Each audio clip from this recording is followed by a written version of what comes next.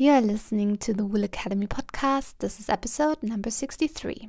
Hello and welcome. My name is Elisabeth van Delden, and once a week we talk to an industry expert from the wool industry supply chain from farm to fashion and beyond, delivering strategies and insights to be successful in wool and showcasing those beautiful stories wool has to tell. Today's guest is Kurt Haselwander. He is the CEO of the Schoeller Spinning Group based in Bregenz in Austria. Kurt will tell us all about the fascinating world of Schoeller yarns today. Welcome, Kurt. I look forward to talking to you today. How are you? Hello, Lisa. Thank you. I'm fine. How are you? Also Hello good. together. Yes. Well, I know you're very busy, so why don't we just start with our first question and just get us started by telling us about yourself and the work that you do today. Okay. So my history goes back to the year 1986 when I started to work at Schoeller. And so that means more than 31 years now working in the company Schoeller and for the company Schoeller. And of course, I have a longer tradition. My father already worked in the company, my grandfather. So I am the third generation now with more than 120 years experience at Schoeller. And today, or since meanwhile more than 15 years, I'm CEO of the company, and since 10 years also owner of Schoeller Spinning Group. Wow, that's an impressive history within a company, and I think your daughter also works at Schoeller, so the legacy is continuing. Mm-hmm. Yeah, and please introduce a little bit your company, Schoeller Wool, and talk about the different products that you are spinning. Mm-hmm. So the Schoeller Wool company, which is called correctly Schoeller Spinning Wool, has a very old company from tradition, and today we are working or having a lot of different products in our program.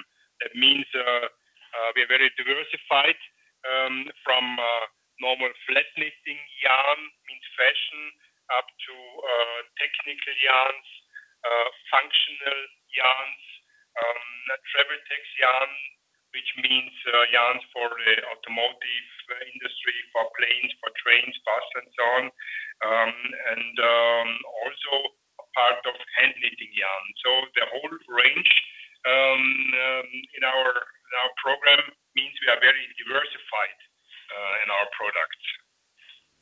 So not all yarns are made of wool, so you also diversified away from only wool. This is a very important issue that the main raw materials made from wool, but of course also blends wool in combination with technical fibers, or wool in combination with polyamide, polyacryl, and so on, and also polypropylene. But very important always to have a big part of wool inside the yarn. Yes, you stay true to the origin, yes. And tell us a little bit about the history of Schoeller Wool. How did the company start? It's a very long history. Schoeller Wool was founded in 1849, so more than 170 years. Meanwhile, it was founded in Breslau by Leopold Schoeller. And after that, they built had some other production sites in Switzerland, in Zurich, in Germany, Altdorf, also in Austria, here in Bregenz, Haven, and so on. So they started to conquer Europe, let me say, with their spinning yarn, and it's coming more or less from the hand knitting. But after a while, they also started to produce what we call industrial yarn. So it was a very big company compared to our size now in these days. I think they were working more than 5,000 people in this Schoeller group.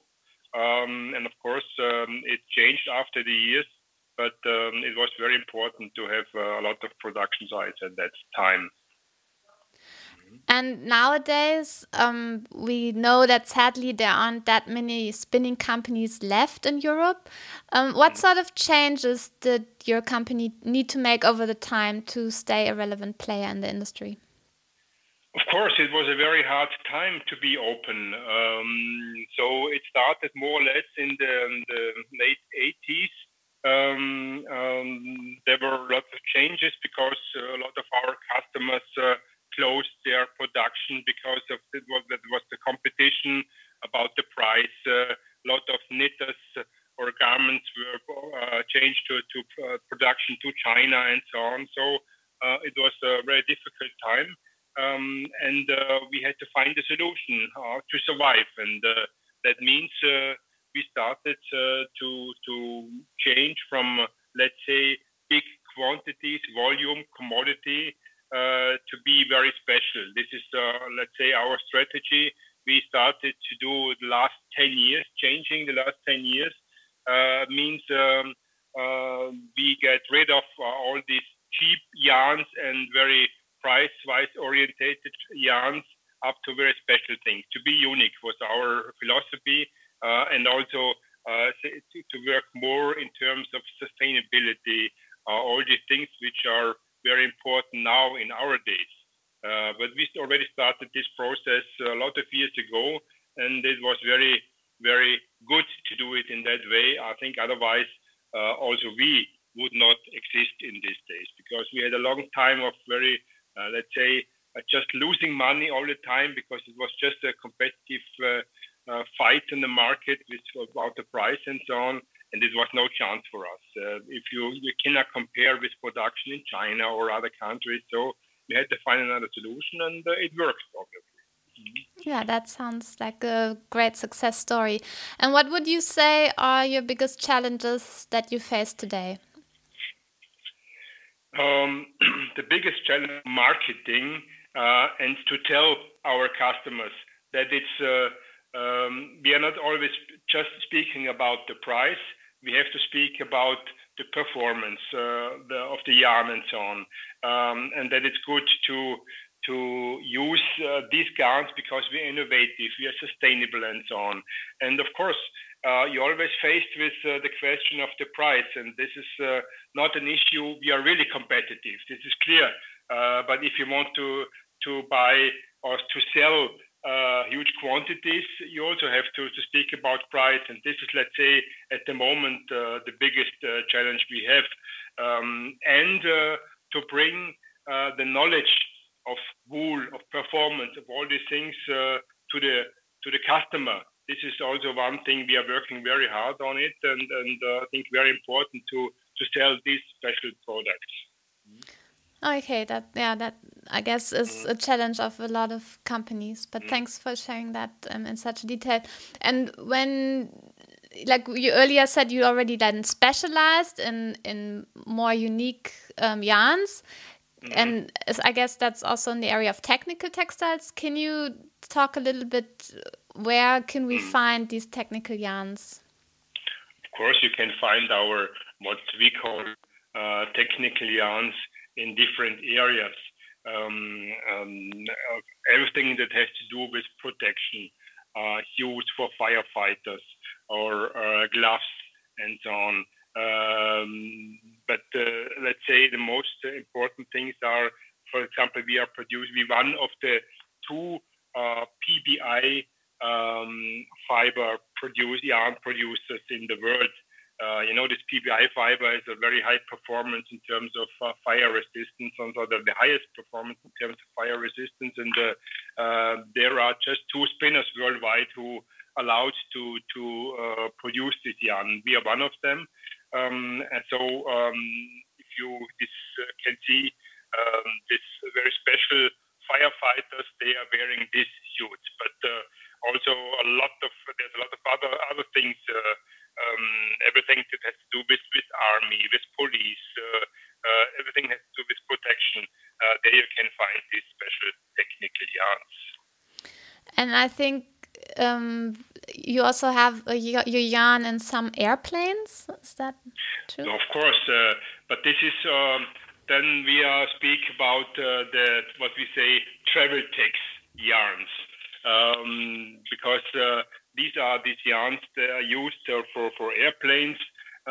If you have the chance to fly in the business class with Emirates or Cathay or these airlines, there's a big chance that you sit on Schoeller yarn. This is very important.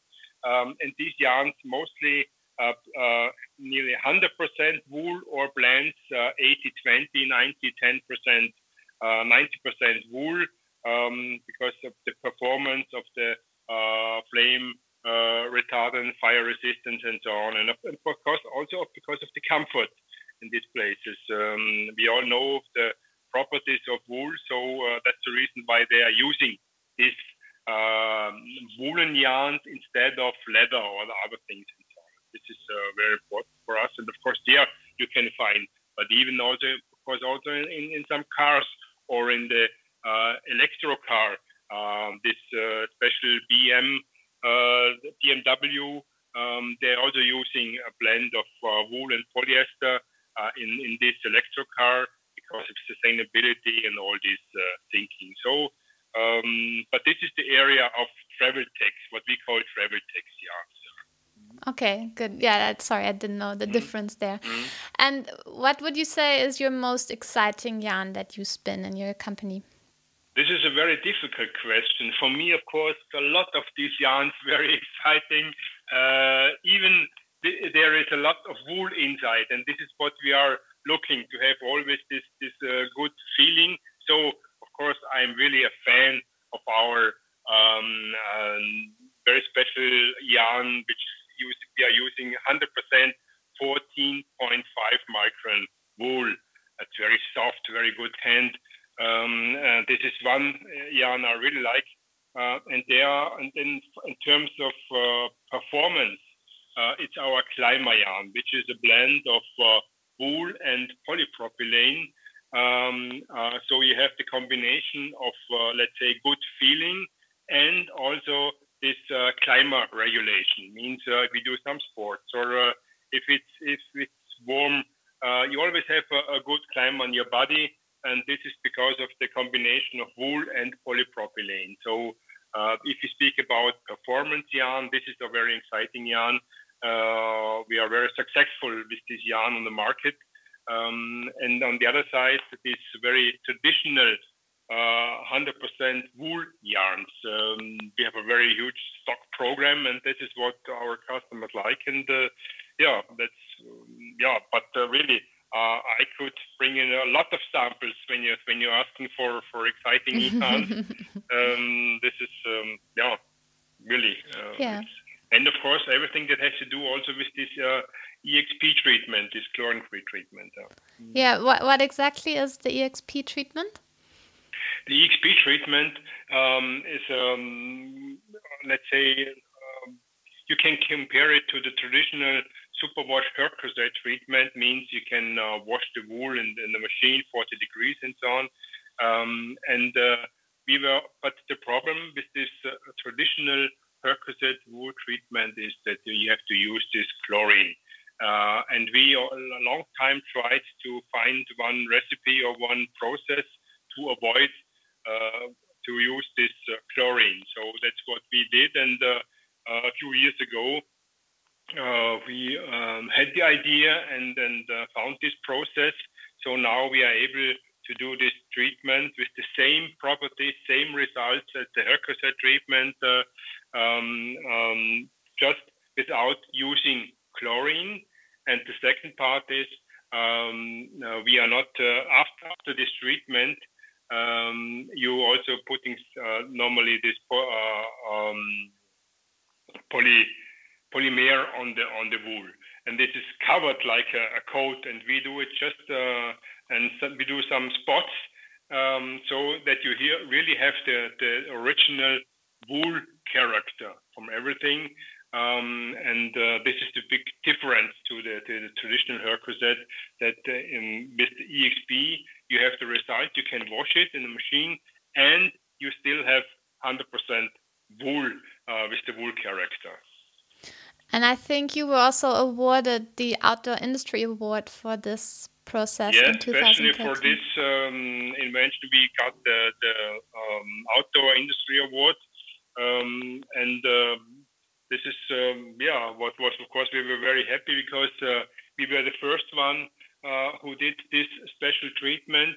And till now, there are some maybe other companies also trying to have this, but not with the same process.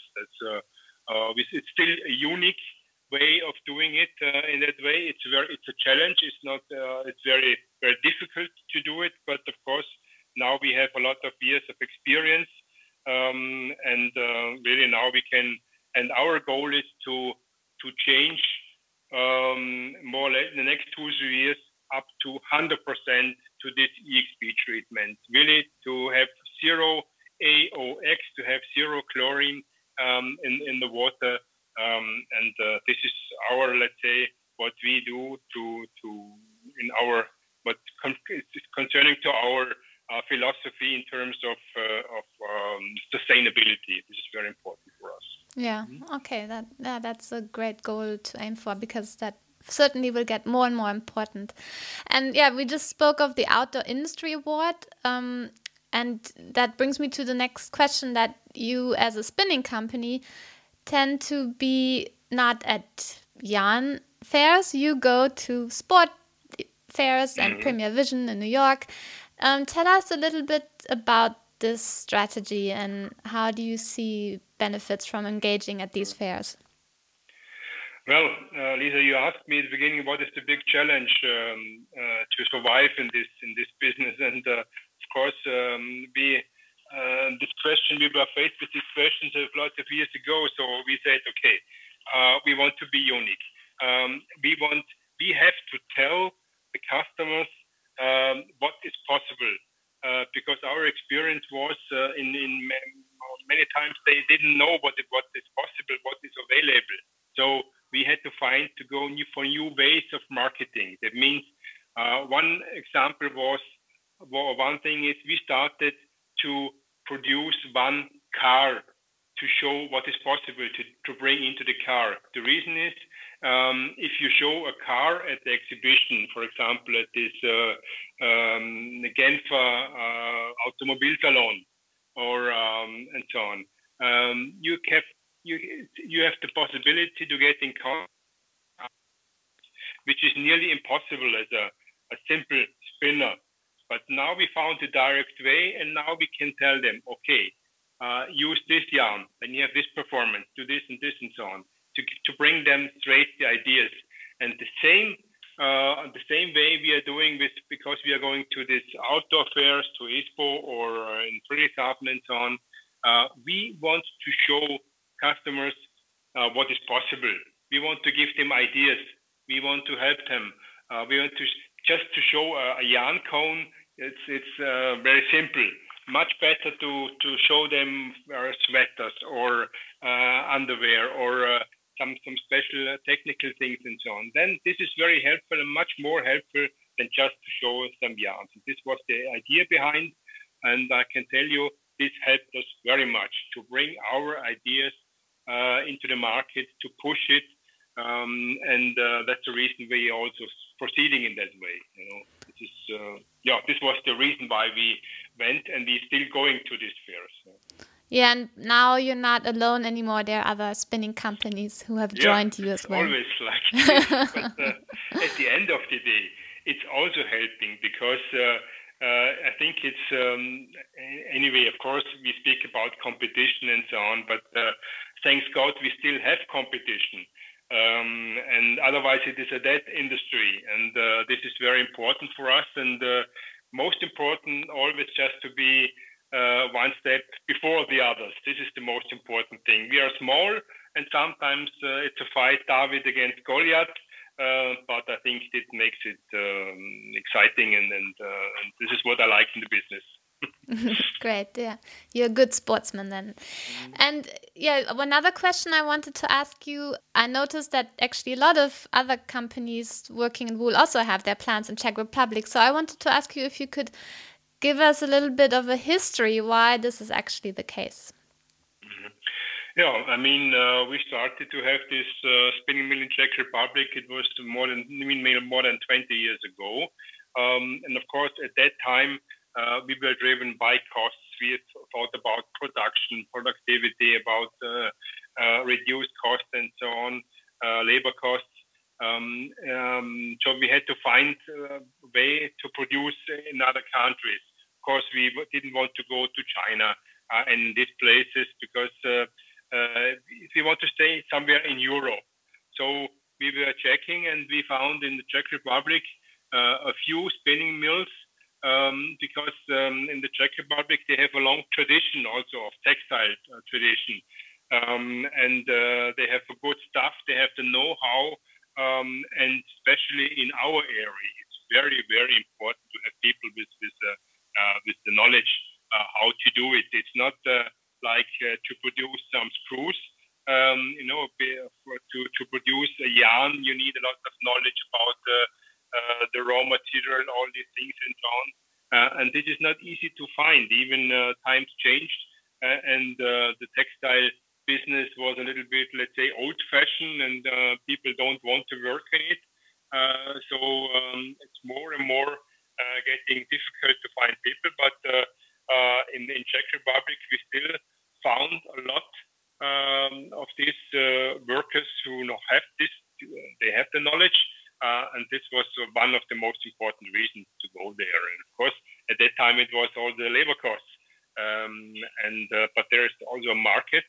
And I can tell you, we are really happy that we did this step to go to Czech Republic, and we still it was a good decision to do it.